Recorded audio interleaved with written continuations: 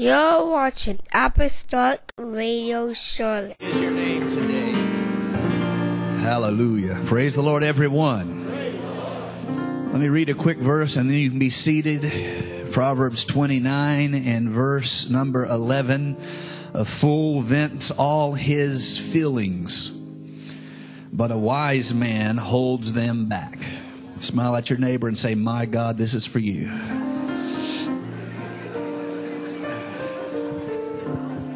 You may be seated. Amen. We welcome all of our friends and guests here today. This is our life class, where for about 30 minutes we try to look at the Word of the Lord in a practical manner in which we can apply it to the common problems and circumstances of our life. And we know we take as a theme for this class where Jesus said, "I am come that you might have life, and you might have life more abundantly." I want to entitle this today, "My Dear Enemy." My dear enemy. The reason why I use that title is because self-control and self-discipline is the subject whereby we find ourselves at war with ourselves. See, I can kill the spirit on Sunday morning. As long as we're talking about principalities and powers and rulers of darkness and high places, my God. As long as we're talking about that, we have an other. You see, we have an other, and we get to point a finger at an other. It's the enemy. It is a demon. It is a worker of iniquity. It is an unbeliever. It's an atheist. It's et cetera, et cetera.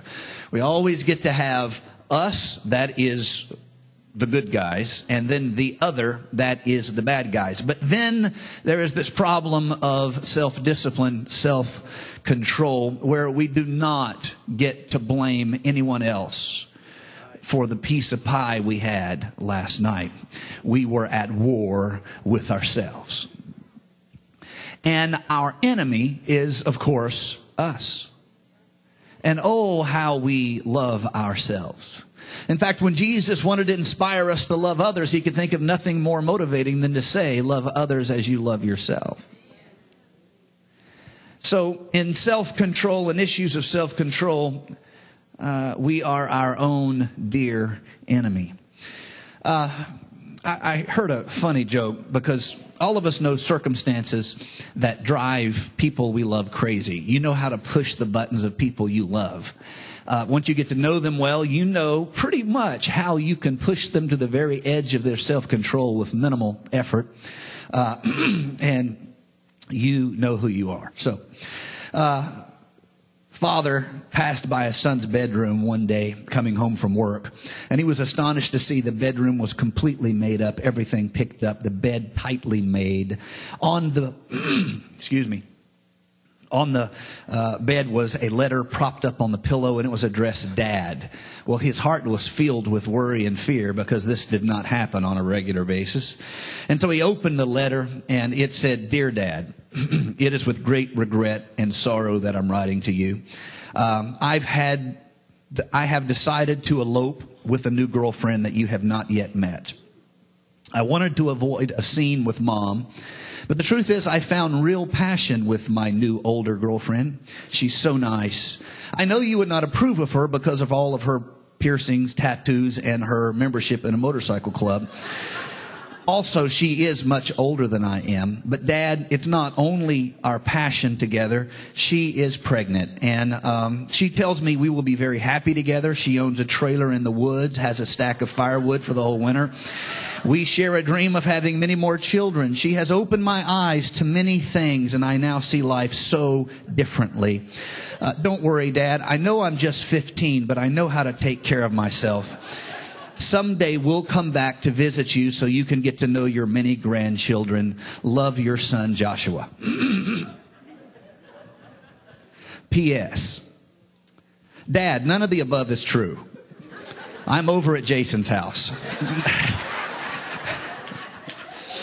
I just wanted to remind you that there are worse things in life than the school report card that's on the kitchen table.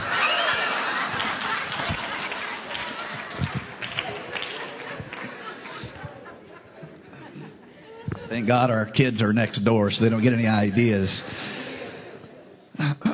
Self-control is such a huge part of maturity, and more than just adult maturity, it's such a huge part of spiritual and Christian maturity.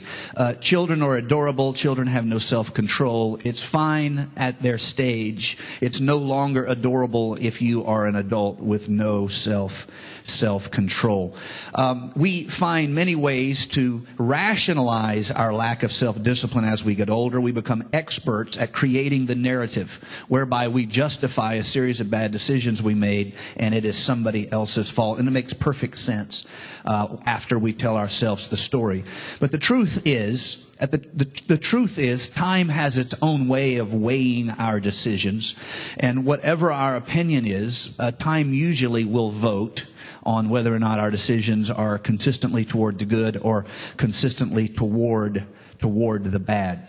It is very important, if we're going to be leaders of anyone, if we are going to be examples to anyone, if we're going to be spiritual guides to anyone, it is very important that we have a quite serious commitment to self-discipline and self-control in our life. The lack of these things is very much a reminder of those who are children, not those who are strong.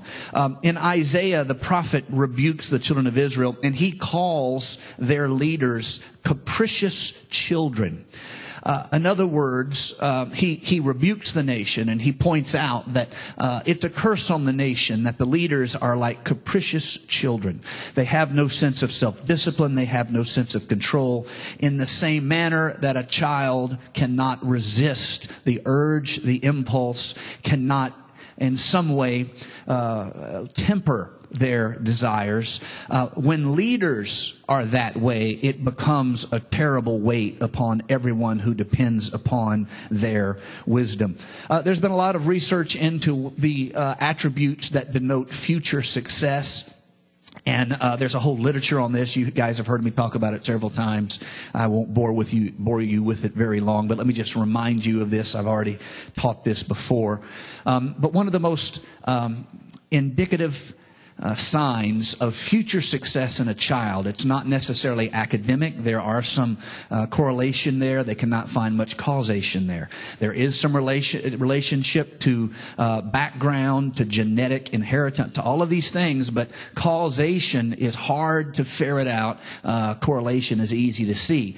But one thing that they have found, and there's several books out on this, if you can see in a young person the ability to defer their desires. And they do tests like this. You can have 1 cookie now, or you can have 3 cookies in 5 minutes. Children who cannot wait for 5 minutes in order to get 3 cookies have much lower levels of future success and achievement than a child who begins to learn at a young age how to calculate. There's a better advantage to waiting 5 minutes for 3 cookies than there is to having 1 cookie right now. Now, I don't know how much this can help us as parents. I play little games like this with my son. I just do it because I'm a nerd and I'm into that kind of a thing, and he has to suffer. I mean, I had to suffer. You know what I'm saying? It's his turn. So, I don't know if there's much guide there for parenting, but it is an interesting reality for us to understand. One of the most important future tells of success is the ability to discipline the self, to control the self, to postpone gratification. The first time self-control explicitly is mentioned in the New Testament is Paul preaching to Felix and his wife Drusilla. They were Jewish. And or Drusilla was Jewish, and they had a rather ugly history. Drusilla had not appreciated Paul's preaching because he discussed righteousness, self-control, and coming judgment. Now, Drusilla, she had been married young, and she divorced quite to the rumor mill of the time, she divorced her first husband, a king of a small region in Syria, so she could marry Felix, who also divorced his second wife, so he could marry Drusilla.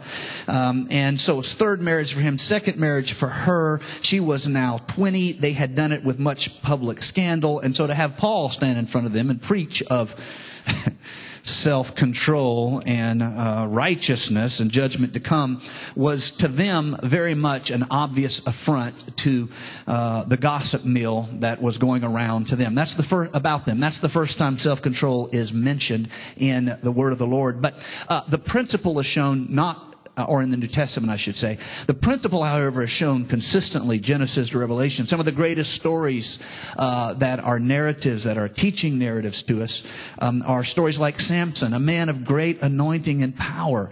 A man of great anointing and power. His greatness did not save him. His talent did not save him. His abilities did not save him, because his dear enemy always found a way to win. His inability to control himself, his inability to discipline himself and choose the right was more than a match for his great strength and his great power. He could strangle a lion, but he could not control himself. He could burn the crops of a nation, but he could not control himself.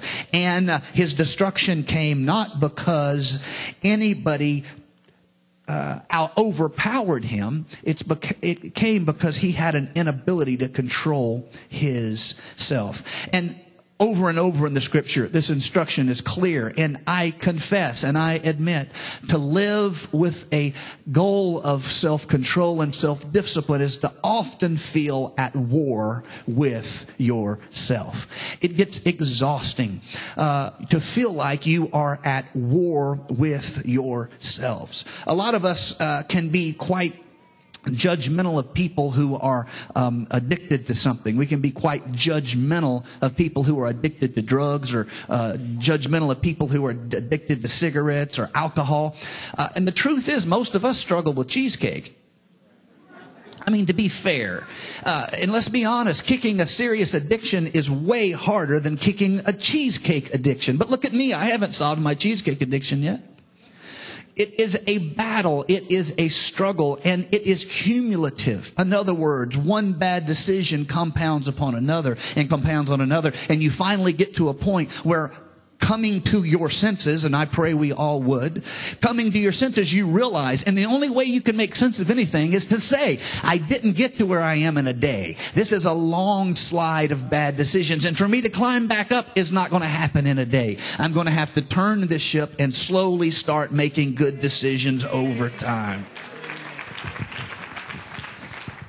And so, let me read a passage, 1 Thessalonians 4. I'm choosing some random translations of the Scripture intentionally. And I do this because it makes you hear it fresh. It's like walking into a house with new eyes. It's like if you've been away from your house for a while, you come back, you're like, why haven't I fixed that yet? Because you quit seeing it. You watched it with, you understand what I mean by old eyes. You see it with new eyes. When you go to a new translation, it'll force you to see it with new eyes. And so let me read. Finally then, this is 1 Thessalonians 4. Finally then, brothers and sisters, we ask you and urge you in the Lord Jesus, that as you received instructions from us about how you must live and please God, that you do so more and more. For you know what commands we gave you through the Lord Jesus. For this is God's will, for you to become holy, for you to keep away from sexual immorality, for each of you to know how to take a wife for himself in holiness and honor, not in lustful passion like the Gentiles who do not know God. In this manner, no one should violate the rights of his brother or take advantage of himself, because the Lord is the avenger in all these cases. Because the Lord is the avenger in all these cases, as we also told you earlier and warned you solemnly. The Lord did not call us to impurity, but to holiness. Consequently, the one who rejects this is not rejecting human authority, but God, who gives his Holy Spirit to you. Now, on the topic of brotherly love, you have no need for anyone to write for you yourselves are taught by God to love one another. And indeed, you are practicing it toward all the brothers and sisters in all of Macedonia. But we urge you, brothers and sisters, to do so more and more, to aspire to lead a quiet life and attend your own business and work with your hands as we commanded you. In this way, you will live a decent life before outsiders and not be in need. Pretty good advice, right? You see, there's no angelic choir. This is just the battle with your dear enemy. This is not manifestations of the seventh heaven. This is not glorious winds blowing from the east. No, this is just good decisions over time. Self-discipline. Your flesh doesn't always want, your flesh doesn't always desire, but self-control gives us a strength that almost nothing else can destroy and take away. It's not about attaining a perfection. No one in the history of the universe until the life of Jesus Christ attained any perfection. It's by his wounds that we are healed. All of us, like sheep, have gone astray. And so it's not about perfection. It is about that choice to honor God through the testimony of your life. And furthermore, it is a manner in which you bless yourself and you bless everyone who is under your care and in your hand. The life of one who has self-discipline is a blessed life. You don't need an angelic choir. The blessing has already been given. The wise man says in another place that a man who is not in control of his spirit is like a city without walls. Now, this doesn't ring so clear to us because we don't think in terms of security through walls. But in the time of the Old Testament, walls were pretty much the number one defensive technology of the day. Some cities had it, some cities didn't. If you did not have it, you had no protection from any banditry that just might sweep nomadic through the area. You literally could not control what would come in and what would come out, and you could not keep what you possessed. It was open. You were a city without walls. So is a person who cannot control their spirit. And the problem of lust and the desires of the flesh, they start in the flesh, but they do not simply have their soul expression in the flesh. Eventually, they have a spiritual expression. And although it was a transgression of the flesh, it does not stay that way. And eventually it becomes a sin against the people you love. Initially it is, but I'm talking about in the sense of pain and suffering. And finally, it produces a spiritual consequence within our hearts. Ephesians 4. So I say this and insist in the Lord that you no longer live as the Gentiles do in the futility of their thinking. They are darkened in their understanding, being alienated from the life of God because of the ignorance that is in them due to the hardness of their hearts, because they are callous. They have given themselves over to indecency for the practice of every kind of impurity with greediness. These desires in our heart and in our life, they are of the flesh and they resonate with the world. And if we get our philosophies from the world, and if our largest influence is the world, if you, let me just confess to a serious irritant. Most people get their philosophy from the most recent movie they've seen. Seriously. That's where they get their philosophy from. And it drives me nuts. Because it bleeds into all of society's methods whereby we tell each other what to think. Whether or not it is reporting, whether or not it is newspaper, whether or not it is blog entries, you will find whatever the latest pop movie is, whether it's a Disney movie or just a regular adult movie, that philosophy seeps into the culture and people start repeating it one to another as though they have a systematic manner of living. And they say these little amorphisms, which is like a cliche. And they think they've thought about it. And just speaking personally, it drives me nuts. And my wife has suffered much for me having to express myself, saying, that is the most ridiculous. You can't live that way. It's absurd. But it's popular. Okay? There is a spirit of the age that's generational. Sin's not new. And if people, I know preachers, we get up here and we say, evil men and seducers will act worse and worse. And I'm not saying that's not true. It is true. But the principle of sin's not true. And the transgression of sin is not true. And, not true. I'm saying not new. Yeah, close enough. The Word of God is new. I mean, true. Sin is not new. And so the church is not intimidated by sin at all. And just because we act pure, that doesn't mean that we're simple, okay? We mostly get it. We mostly understand. In fact, the public transgressions of, say, the Roman Empire are much more lascivious than ours today as far as a public expectancy or a cultural expectation, I should say.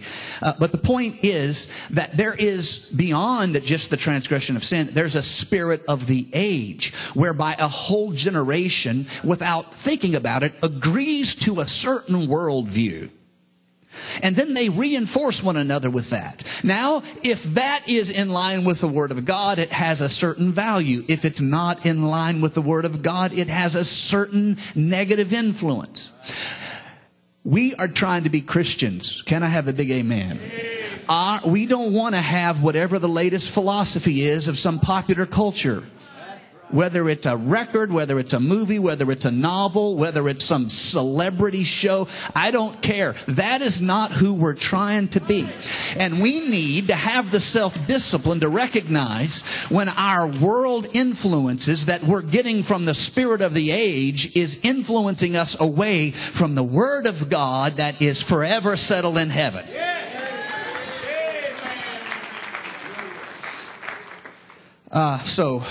These issues of self-control are a continual battle. I'm going to try to give you at the end a few things you can think about, as I often do in our life class, just trying to give some practical ideas that you might think about. And I need to skip to that right now. So let me just throw those out.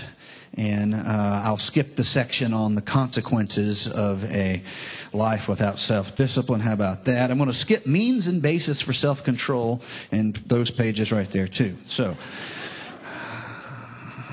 sorry. So let's say we buy in and we understand that the struggle for self-control it's a battle with oneself. It's the dear enemy. There's a part of us that we can see ourselves living a certain way with a certain discipline. And then there's reality. And the dichotomy, the separation between those two really is just immensely frustrating. I'll never forget, I keep not so much a journal as just kind of a collection of random thoughts. And I'll never forget sometime in my, I believe I was 38, 39, I wrote an entry in one of my journals where I rebuked myself, because you don't get to read it, trust me.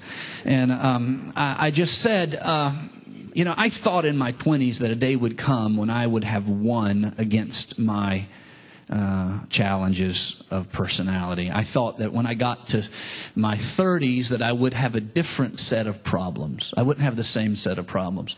And it is so frustrating. I didn't use that word, but I won't tell you what word I used. It is so frustrating to wake up nearly 40 years old and see all my problems gathered around me like old familiar friends. The same things.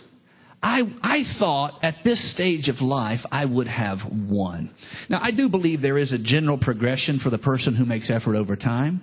But the truth is, it's only one slip away and you slip right back into that habit. And we buy into this need for self-control, but man, the reality of it, the relentlessness of it, the Chinese torture, where there's one drop of water. I don't know. That's like a myth or something. They just drop one drop of water for like ever. And then eventually it's like more painful than a baseball bat. I don't know. You get the idea. The sheer Chinese torture of self-discipline. and self-control. I want to have biscuits and bacon with gravy every morning. I do not want oatmeal. It's of the devil.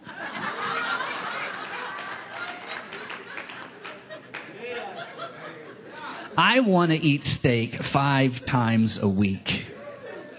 This once a week business is of the devil.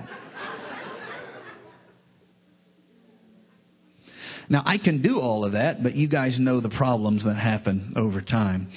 It's exhausting. So if I were going to try to give myself, I despair of giving you ideas. So let me just give myself some ideas in this subject. I don't feel hyper competent in this subject. I feel like that I should have an altar call right now, and then I should say, follow me. Self-control and the battles of self-discipline is ever with us. And so a few things to give myself. And the first one would be this: in fighting these battles of self-discipline and self-control, it's important to start with baby steps, not giant leaps. No process happens overnight. Habits are not formed in a day. Muscles do not grow strong in a week. It takes time. It takes time. And you must have momentum. Momentum is so important.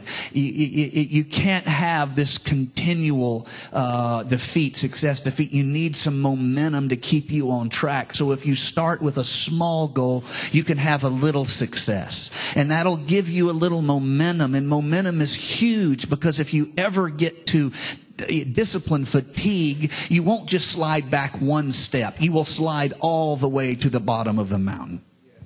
And so I want to keep myself from getting just exhausted, disgusted with my efforts, because when I'm in that emotional state, I don't just slide down a little bit. It's like a skier. I wreck at the top of the mountain, and I don't stop sliding until I get to the bottom. And then it's a long walk all the way back up to retrieve my skis. And so, start with baby steps. It's more important for you to set an attainable goal and have success than it is for you to set a grand goal that might be a lifelong project and think and expect yourself to go 0 to 60 overnight. So I need to think about baby steps, and I want to build upon that. I want to build success upon success.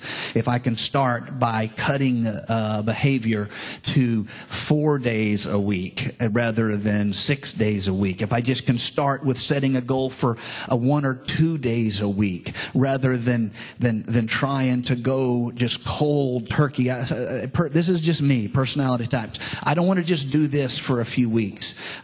Things that are cold turkey, like when you go on a cold turkey diet, that's not real. You're not going to live the rest of your life that way. It's just not real. You need a nutrition plan that you can look at and say, realistically, I can do that the rest of my life. So like for me, I try to live like a believer 5 days a week, and then 2 days a week I party like a heathen. That works for me and my food problem. I can live with it. I can do that the rest of my life. So 5 days a week I try to eat pretty healthy, and Saturday and Sunday, ain't no grave gonna hold my belly down.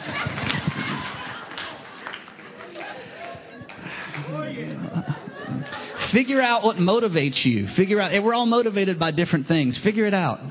Take some time. Figure out your motivations. Figure out your triggers, because your ability to be self-disciplined or self-controlled exists between your motivations and your triggers. And it's like a ping pong. It's going back then. If you can understand both sides, most of us understand one side. We understand our motivations, and we don't think about our triggers. We understand our triggers. We don't think about our motivations. If you can try to balance both sides, that which propels you forward and that which drags you back. I want to be healthy. I want to be healthy. I want to be healthy. Ooh, cheesecake, cheesecake, cheesecake. You get the idea. Try to understand both ends of them, and that will help you not just say no, but understand when you're at risk. Think in terms of routines and habits. If you can develop a good habit, it's a blessing to you the whole of your life. If you can get a routine, it is a consistent, systematic addition to your life. And so rather than thinking in terms of short-term sprints, think in terms of long-term routines, long-term habits. That's what I tell myself when I'm in battle with my dear enemy. Self-denial is something that is a practice. It's not a performance. It is a practice. And practice means you're always striving. We say you practice medicine, you don't perform medicine, because everybody's different. And the doctor's trying to figure out how to apply this large data set of learned knowledge and whatever to you, and you are an individual, and all this is a big data set. So it's a practice. They're always trying to get that right. So it is with our lives in this battle with ourselves. We practice, and so setbacks should not break us. It is a practice. It is over time. This will keep you from falling all the way to the bottom of the mountain. So it is a practice of self-discipline, and you're going to be better at it sometimes than others. Anybody who is involved in any performance thing, they know you have off days and you can't figure out. And other days you know, after you get done, say you're a sports guy and you get done playing a sport, and you get done and you walk off and you're like, I may not be good, but I'm not that bad. I mean, I was like way below. And other times you walk off and you're like, man, I'm not that good. I just had a hot hand today. So it is with this battle. There's going to be some times in your life you're just not doing good, and you can't give up just because you had a rough few days. You have to find a way to return to your motivations, your values, and why you're trying to do it, and try to get back into the daily work, the daily grind. The next thing, and I'm almost done, just a couple things here. Seek inspiration for your self-control and your self-discipline. Try to find people who have manifested that in your life through reading about maybe biographies or autobiographies. Try to find people who have done it, because if you always can look at them, sometimes it helps. In fact, one of the great Roman Stoic philosophers, I'll remember his name in just a minute. He wrote Cicero.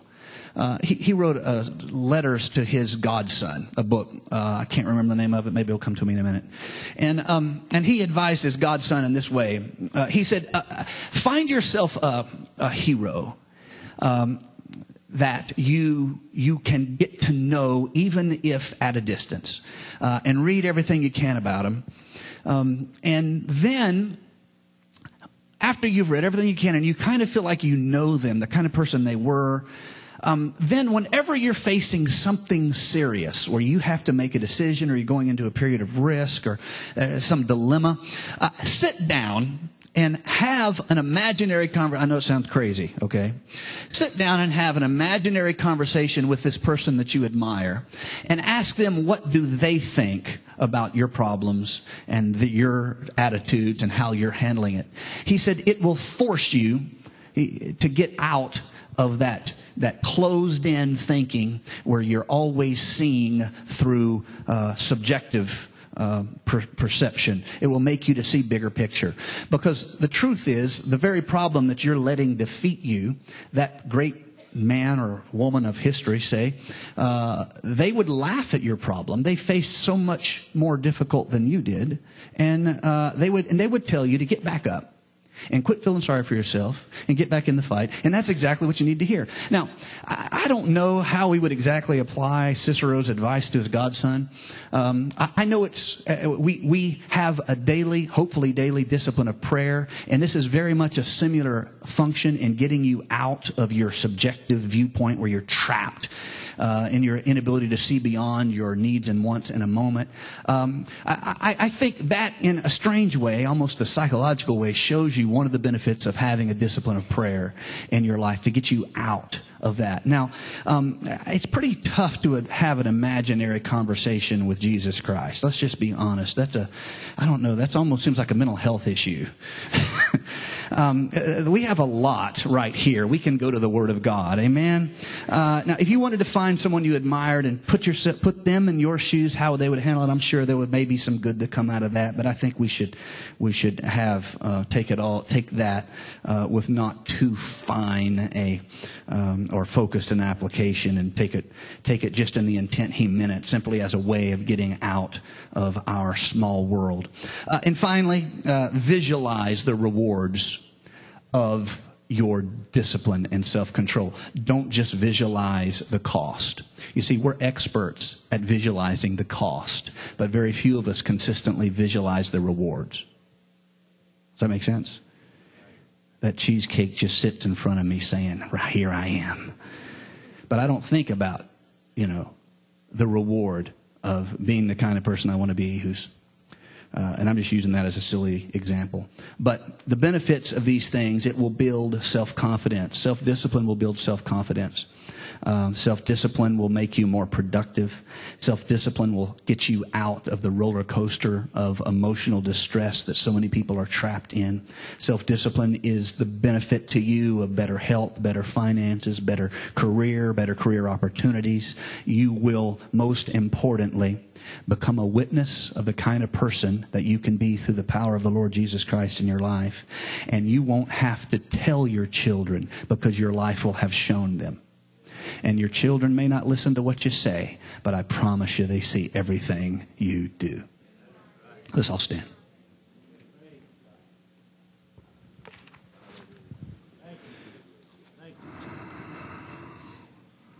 So, after church, Quizzers are selling chocolate dipped pretzels out front.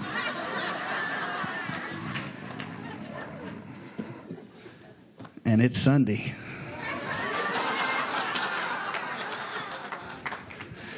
God bless you all. Take a moment. Greet one another. We're going to start a worship service here in just a moment. God bless you.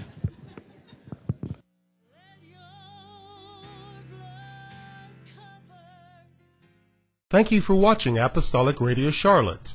Come, worship with us.